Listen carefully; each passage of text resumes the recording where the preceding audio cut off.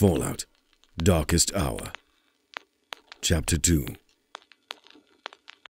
At the brink of dawn, Annabelle makes her way through a patch of trees. She has been traveling all night trying to distance herself from the Viking clan that burned Holling's farm. Still covered from head to toe in Viking armor, the only parts of Annabelle showing are her blue eyes, cheeks and chin from behind her horned helmet. Tired from sleep, she looks around in every direction, paranoia getting the better of her. Off in the distance, she sees the glow of a fire in an opening. As she gets closer, she discovers it's a small farm. A hand-built wooden shack in a clearing within the woods, a mixture of carrots and potatoes growing in the dirt. She doesn't see any farmers nearby, but she does spot a gun and a bottle of clean water on a circular metal table. Without any supplies, she has no choice. Just ask. They wouldn't let someone die. Annabelle slowly makes her way towards the table. As she gets closer to the farm, she sees a few tin cans as a makeshift alarm near the door. The door is hand-painted red, with 3 different size handprints in yellow. Next to the door is a rifle leaning against the wall, with marks going up the wall. The marks have numbers next to them. The higher the marks go, the number increases, stopping at 10. As Annabelle arrives at the table, she quickly grabs the water and starts drinking. Annabelle turns toward the open door to see a child wrapped up in an oversized red coat, completely motionless. His pale eyes are wide open, fixed on her from behind the cans. They both remain fixed to the ground, waiting for the other to move first. I need food and water. Dad! The child's father comes out of the door hastily dressed and sees a Viking with their water. Wanting to defend his land and protect his family, he glances towards the rifle before trying to grab it. Annabelle instinctively grabs the pistol on the table and points it at them. The father freezes on the spot, inches from his rifle. Please, which clan are you a part of? Yellow and Blue, you're not a part of Sky Clan. We pay them caps weekly. You steal from us, they'll destroy your clan to the ground. Tired from lack of sleep, Annabelle completely blanks everything he says, her eyelids getting heavier by the second. I need food and water. Not everything. Just... Sure thing. I can get you that. Annabelle's eyes slowly start closing as she begins to drift off. Annabelle's finger accidentally twitches, pulling the trigger. Her eyes spring open with everything blurred. The shapes start to form, and Annabelle sees the father holding the child in his arms. She slowly realizes his red coat has a different shade of wet red growing from his chest. The mother comes to the doorway upon the gunshot and moves straight to her dying child. Annabelle sees the child cough up blood just before he dies. She drops the gun and retreats back into the woods. Edward leads his group down a ruined street, having escaped Ghost. At midday, the sun is high in the blue sky, sunny but with grey clouds. The street is mostly intact, the odd car rusting away, the odd piece of litter here and there, but otherwise clean. Shops run along both sides of the street. Every window has been smashed in. One has been blown to pieces, the burnt wood containing bullet holes from a shootout long forgotten. The sign discarded on the street, burnt away but barely able to read, Joe's off-license. Edward is at the front, limping. A bandage with dried blood is wrapped around his right thigh over his worn black trousers. Following him is Billy. She's wearing welding overalls, too big for her, on top of a mustard yellow top. She has a blue backpack, full of supplies, matching her hoodie. Next to Billy is Alice, who has a Pip-Boy on her left wrist over her green leather jacket. Bradley walks next to Grace, hugging her with every step. Grace's head rests against Bradley's green cargo vest, the gun holster on his right leg empty. Assistance is at the back of the group, sensors scanning. No enemies detected. That's good, Assistance. Keep watch for us. I will keep my long-range sensors running. Never mind the raiders. Where the fuck are we going, Edward? Forward. That's where we're heading. That's just another way of saying you don't know. You just need to have faith. We wouldn't have escaped just to die on the road. It's not like we have any other choice. Further away from the Vikings, the better. No other choice? You said once we got weapons, we'll go back for Olivia. They would have sent scouts out ahead of their main force trying to track us. How about We ambush the scouts, take their weapons, and return to save my daughter. Bradley, Grace, I'm sorry to tell you this, but Olivia's gone. There's nothing back there for us. You don't know that. Ghost said I would wish he killed her, which means she's still alive. Trust me, Bradley. She's not. Hours ago, in the middle of the night, when the group was still captured by the Ghost Clan, Bradley looks down in horror, having chosen a daughter for Ghost to take, his long, wild hair hiding his face. The door slowly opens, and Edward comes limping in. His right thigh has a fresh bandage around his stab wound. A massive grin appears on his face, and he holds up 5 bobby pins. Happened for a reason. Edward makes his way over to Billy and starts to pick the lock on her chains. Even with the chains on, Billy still has a fingerless glove on her left hand. Almost got it. Ah, there we go. Free from her chains, Billy rubs her wrists. Thanks, Edward. Billy, I need you to get us supplies. From inside the factory? Vikings are asleep. You just need to stay quiet. Can you do that? Yeah, of course I can do that. Try and get Alice's Pip-Boy back. We're going to need assistance. Oh, take these. Edward holds 2 of the 5 bobby pins. Good luck. Thanks. Billy leaves Edward to continue freeing the others. Once outside the door, she walks up the stairs and goes through the following door. She arrives on a walkway overlooking the factory floor. On the ground floor are countless Vikings, all asleep inside various mattresses and sleeping bags. Different workstations are scattered around the place. Billy spends a minute in silence studying the sleeping Vikings before continuing along the walkway. She discovers a room labeled Cleanup. She tries opening the door, but unfortunately it's locked. Billy takes one of the bobby pins and tries to unlock the door. Damn. The bobby pin snaps, forcing Billy to use the last one. She manages to unlock the room. The door swings open, revealing a makeshift hospital. Billy grabs a nearby blue backpack and starts taking anything she thinks might be useful. You never know. On the desk is a scalpel, which she leaves, first checking the drawer to find a 10mm pistol and 4 bullets. She packs that inside her bag and picks up the scalpel before leaving the room. Billy continues along the walkway, rather than going down the stairs to the ground floor. She cracks the door at the end open and listens. Upon hearing nothing, Billy enters the corridor and makes her way down. Outside a door, she finds one of Olivia's cowboy boots. She tries the door but finds it locked.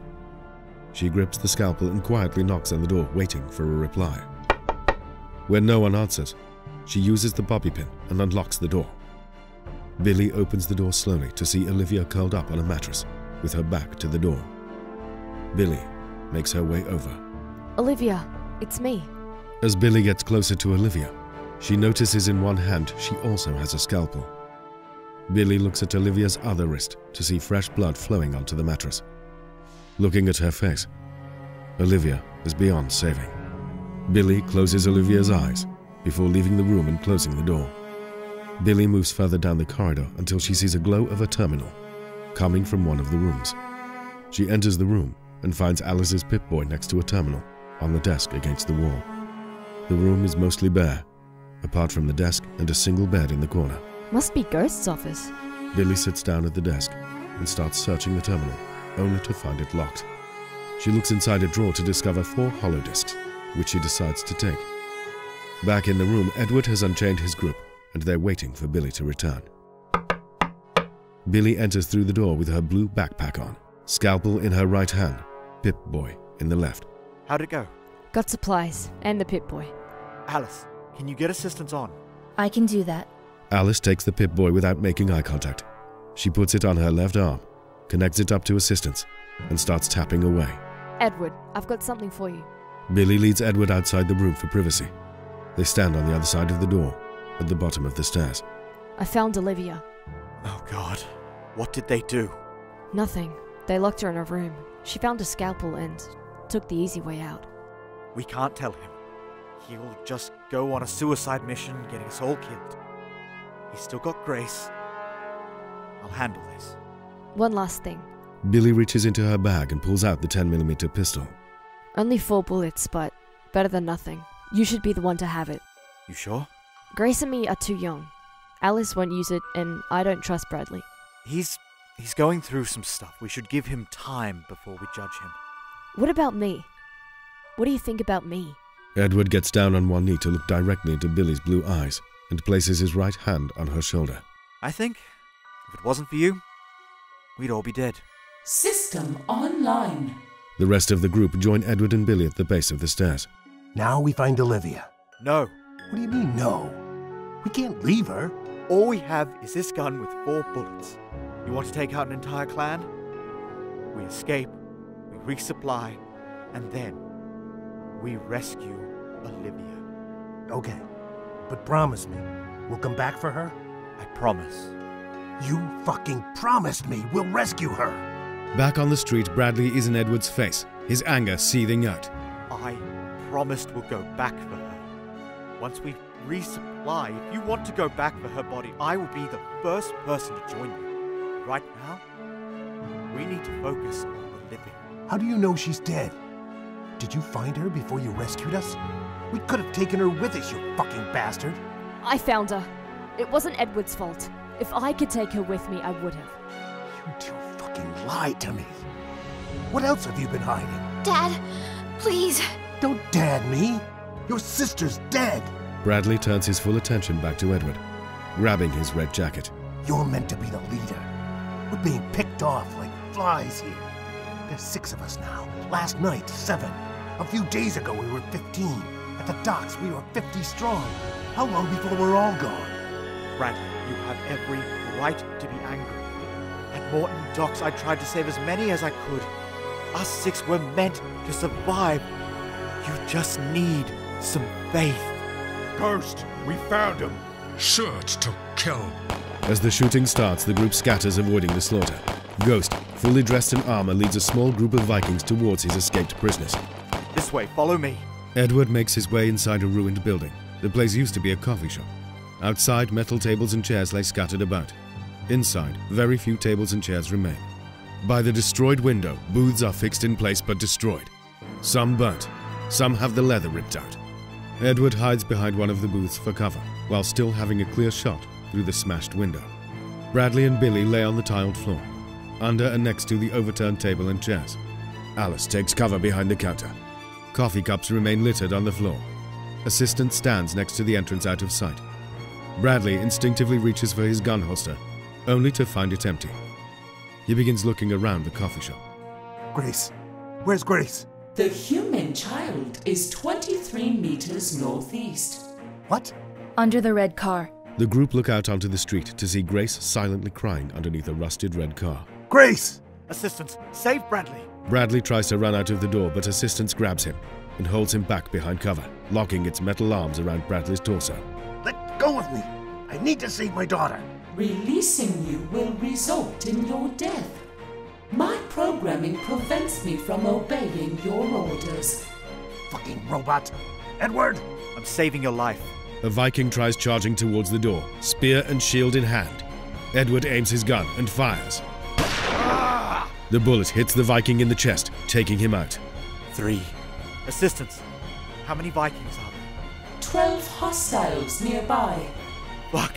The Vikings start surrounding the entrance of the store while holding shields out to avoid any more bullets. Ghost has been paying attention to Bradley's screams and works out what's happened. He looks under the red car and makes eye contact with Grace. It's a pleasure to meet you again. Still restrained by assistants, Bradley stretches his neck, trying to see Grace. Outside, in clear view, Ghost is holding Grace with a gun to her head. Everyone remains frozen. Alice hides behind the counter. Billy watches from the floor. Edward looks out from behind the booth, knowing what happens next.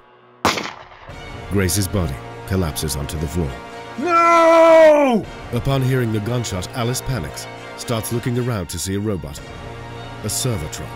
No legs, just the upper body on a pole that moves along a rail behind the counter providing service. Now it lies at the far end of the counter, snapped off the rail, gathering dust as it's shut down. Alice crawls across the floor towards the robot and connects her Pip-Boy up to the Servotron. Edward stands up in front of the window and with his arm stretched out, starts shooting at Ghost, hoping to get a hit. After the first gunshot is fired, Ghost ducks and hides behind the car. Out of bullets, Edward hides back behind the booth, his back against the red leather. I'm out. Edward's right hand rubs his ginger goatee, trying to think of what to do next. Billy looks over and sees Alice trying to hack the robot. She crawls over to find out what she's doing.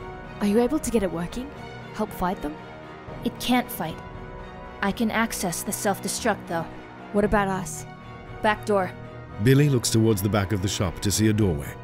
The door missing, but leading out into another street. She crawls back over towards Edward, who's still trying to think of a solution. Alice has a robot which she can self-destruct, and the store has a back door. A smile breaks out on Edward's face. Let's go. Bradley, we need to escape out the back door. I'm not leaving Grace's body behind. Not again. Assistants, knock him out. Affirmative. Assistance places its hand on Bradley's neck, shocking him until he's knocked out. What did it do? Small electronic shock, making the subject unconscious. Assistants, carry Bradley for us. Come on, Billy. Assistance carries Bradley's slumped body in its arms as it moves towards the back of the store.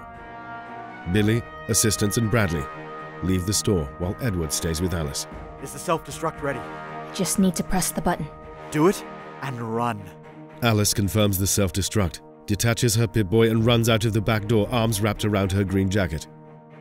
The Servotron springs to life, and the hum from the self-destruct grows. Well, it's a pleasure to meet you, sir, madam, child, or other. May I say it is a pleasure that you choose to support Catherine's Cafe. We are grateful for your custom.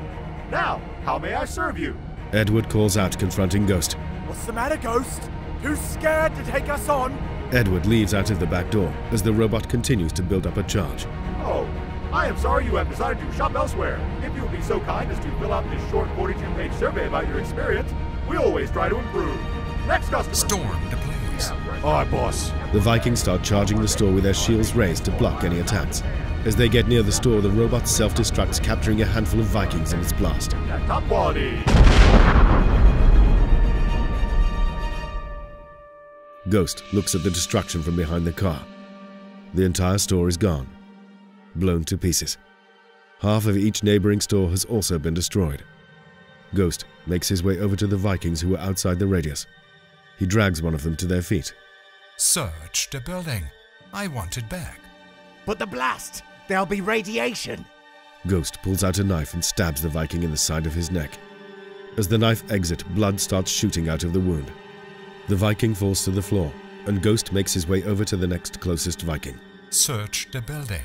I want it back. Sure thing. Come on, you maggots.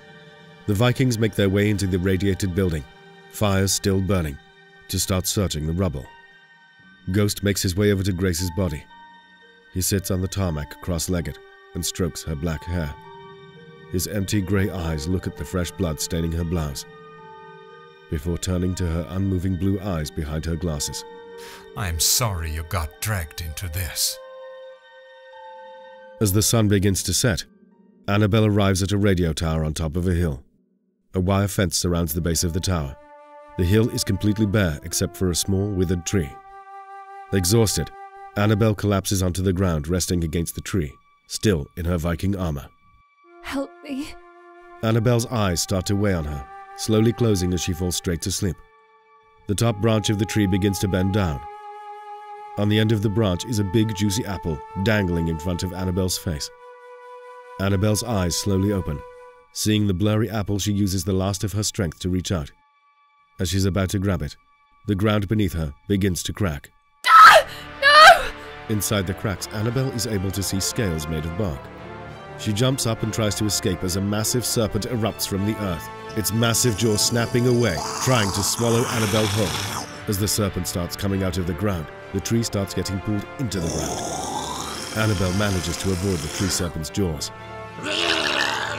From out of nowhere, a feral ghoul tries to attack Annabelle, who manages to dodge out of the way. Missing its target, the feral ghoul hits the ground. It tries getting back up, but the tree serpent grabs its feet and starts trying to swallow it whole. The feral ghoul tries resisting, but it's too late. More feral ghouls arrive and notice Annabelle. There's a slight pause before Annabelle starts to flee, and the feral ghouls follow as the sun quickly sets. Feral ghouls. The more hated cousin of the ghoul. Let's be honest, we all hate them. The feral ones, not the normal ones. Best to make that clear. Don't wanna start losing fans. One of my runners. This time not Frederick. His name is Bark. Although he could have said Mark. It's hard to tell with that raspy voice. I'm not doing myself any favors. Feral ghouls. Best way to make them out is to take them out is to aim for their legs, arms, basically limbs. Prevent them from moving and swiping at you, and you can step in and finish them off. It's easy once you know how. Never done it myself. As long as you've got a weapon. I mean, who travels the wasteland without a weapon? If you're someone who hasn't got a weapon, then this song should help keep your spirits up. From America, I present Wasteland Spirit.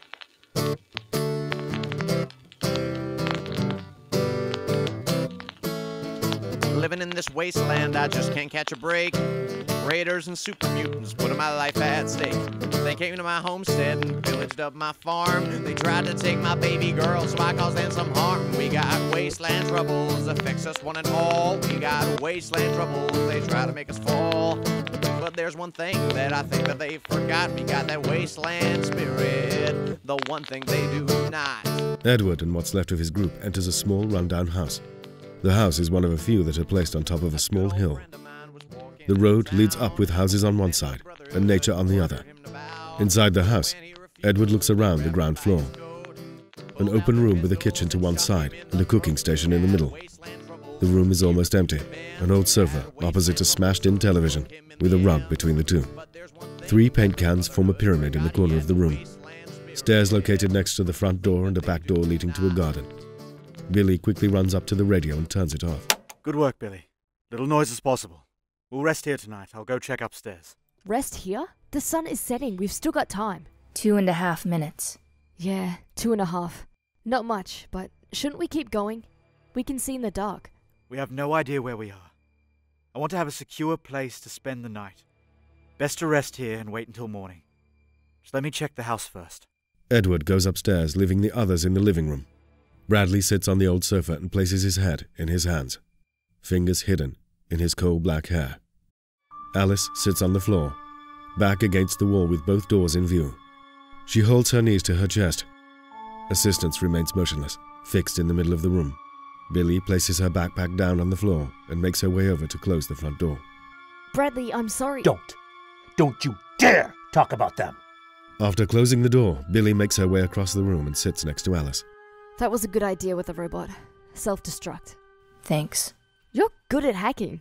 It seems like a good skill to have. Maybe you could teach me. I've got a magazine called Total Hack you can read. Yeah. Reading a magazine would be good. Edward comes down the stairs. All clear upstairs. Single room with a bed, and someone left a sleeping bag behind. We can get some sleep up there. Edward looks out of the window to see the sun getting closer to the horizon, his right hand rubbing the back of his head. It'll be night soon. We need someone on watch. I'll do it. You don't have to. I could. Both my daughters are dead. I won't be getting any sleep tonight. You can take first watch. When you get tired, wake me up, and I'll take over. I don't mind sharing the bed with Alice. Then you could take the sleeping bag. Alice doesn't like to share a bed. I need my personal space. I don't like having people close to me. Oh, sure. You can have the bed, Alice. Billy, you can have the sleeping bag. I'll sleep on the sofa. Here, I'll keep a watch from the kitchen. Bradley gets off the sofa and goes over to the kitchen. He sits down at the table and looks out the kitchen window with a clear view of the street. Alice and Billy head upstairs while Edward lies down and falls asleep on the sofa. Bradley keeps watch, looking out of the kitchen window as time slowly ticks on. We could defect. Find another clan. Upon hearing the voice, Bradley makes his way to the front door and looks out of the letterbox. Outside, walking along the road are 2 Vikings, both carrying spears and a shield of red and black, the colours of the Saxon clan. Why would another clan take us? Why wouldn't they? We would have defected from a clan. They would have no reason to trust us. Even if we leave, we would either be a clan of 2 or we'll have to work hard to survive. I don't want to work hard. No better than a settler. Why go through all that only to have it stolen? Might as well steal it yourself. The two Vikings walk past the house unaware of the people inside.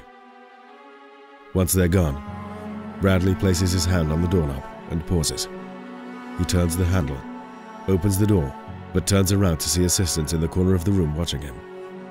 Bradley walks over to assistants. If anyone asks where I am, just tell them I've gone to the toilet. I might be some time. Understand? Affirmative. Bradley leaves the house and walks onto the road. He bends down to pick up a large rock and follows the Vikings. Down the road, one of the Vikings comes stumbling from a nearby tree, buckling up his belt. As he gets closer towards the road, he spots the other Viking knocked out on the floor. Bradley emerges from out of the shadows, rock in hand, and smashes it across the Viking's head. The Viking collapses on top of the other Viking, both knocked out, unable to defend themselves. Now we begin. The first Viking slowly wakes up to find themselves and the other Viking propped up against a tree. He looks down to see his hands bound by a belt. In front of him is a roaring fire, and sitting on the other side is Bradley. The glow from the fire lights up the underside of his face, giving him an almost demonic look. You're called Vikings, right? That's right. Vikings are just groups of people who go around raiding from others? You have to survive somehow. And where I'm from, we call them raiders. Scum of the earth. I was never one of them. I was a part of a group that had structure, a chain of command. We had a goal, a purpose. I was a gunner. At night, Gilbert continues walking down a broken street. Cars left to rust, completely lost in thought. His old trench coat filled with so many holes it's almost rotted away. Gilbert takes off his aviator hat to scratch his head before putting it back on. He looks off to the right and spots something. Putting his binoculars to his eyes, he sees a teddy bear underneath a massive oak tree. What's this? Gilbert makes his way over to the teddy bear and picks it up. You look familiar. Have we met before? Now! From underneath Gilbert's feet, a rope gets pulled, tightening around his ankles. The rope pulls Gilbert upside down, swinging by his feet from the oak tree. His backpack of junk falls to the ground, and several items roll out. In his right hand, he continues holding the teddy bear. Two super mutants come out from hiding places around the trap. One continues holding the rope, while the other makes their way over to Gilbert. Prize! We have a prize! Puny ghoul fell for our trap. Tooth will like you. Gilbert brings the teddy bear up to his face. Was you a part of this? Annabelle runs through the trees, not paying attention to where she's going. The only thing on her mind is escaping the feral ghouls and tree serpent. As she exits the tree line, she doesn't notice the cliff until she's already falling. She hits the water and gets submerged, unable to tell which way's up. The feral ghouls continue after her jump off the cliff without thinking, trying to capture their prey. With the weight of the armor pulling her down, she begins ripping the Viking armor off.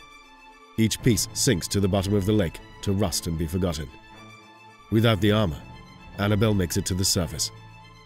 Swimming with her eyes closed, Annabelle finally makes it to the shore, the water washing her clean. Annabelle collapses in the mud, keeping her eyes closed, too tired to continue fighting. Save me.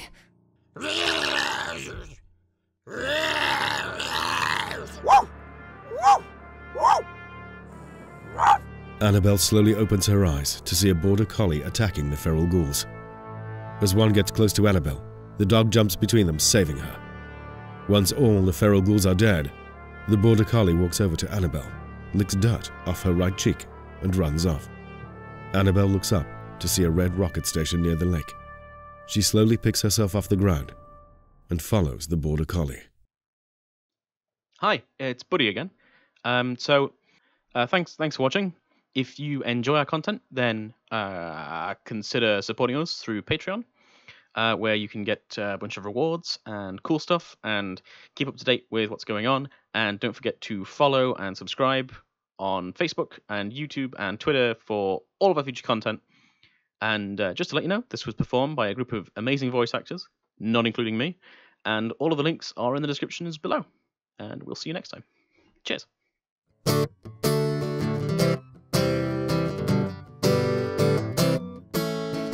Living in this wasteland, I just can't catch a break.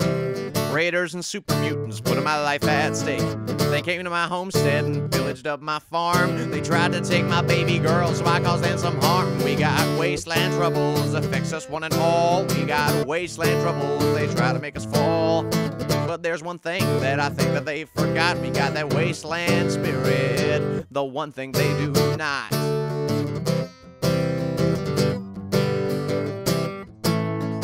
A good old friend of mine was walking into town, and then the Brotherhood ordered him to bow.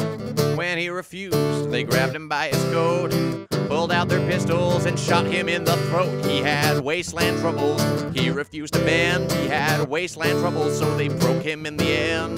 But there's one thing that the Brotherhood forgot. He had the wasteland spirit, the thing that they do not.